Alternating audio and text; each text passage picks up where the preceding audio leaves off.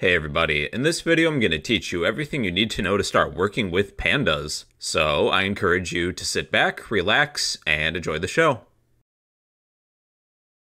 Pandas is a Python library built on top of NumPy. It's widely used in data analysis, data science, and machine learning. The name pandas comes from the term panel data. Unfortunately, it has nothing to do with pandas, the animal. Using this library, you typically work with objects known as series and data frames. A series is like a one-dimensional labeled column. A data frame is like a two-dimensional labeled grid, or table. With this library, you can import, display, manipulate, and export tabular data. Think of pandas as Python's version of Microsoft Excel, but on steroids. Before getting started with the series, I would recommend learning everything up to Python lists. I do have a free 1-hour course on YouTube to catch you up to speed if you're interested.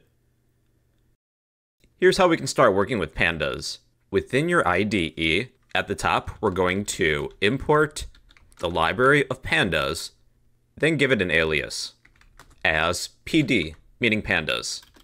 You'll likely need to download this package, and honestly, the easiest way to do that, if pandas is underlined red, you can just simply install this package. That should clear up that warning. Otherwise, what you could do is go to your left toolbar and open up a terminal. You can also use the shortcut of Alt plus F12. You can use pip to install pandas. If you have multiple versions of Python downloaded, you'll need to use a different command if that doesn't work. Python-m, then pip install pandas. One of those should work for you. Then hit enter. To check the current version of pandas, we can print axis pandas as PD, double underscore, also known as dunder, version, double underscore again.